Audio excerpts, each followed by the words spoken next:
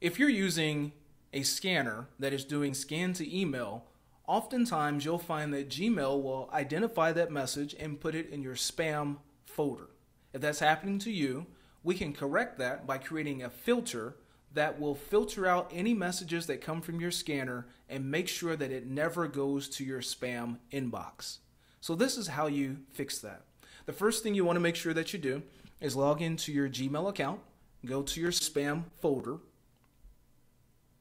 and then double click on the email that came from your scanner. Then go up to More and select Filter Messages Like These. And what we're going to do is we're going to tell Google to filter out any messages that come from your scanner. So you want to make sure that your scanner's email address is listed first in the From box. And then we're going to go down and say Create Filter with this search. Then we'll want to select the box to never send it to spam. And then create filter. And that's it.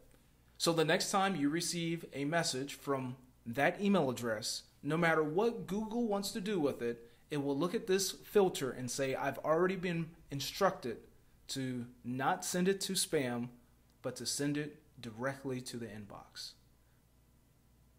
Hopefully that helps. And if you have any other questions about this, please leave your questions and comments in the section below.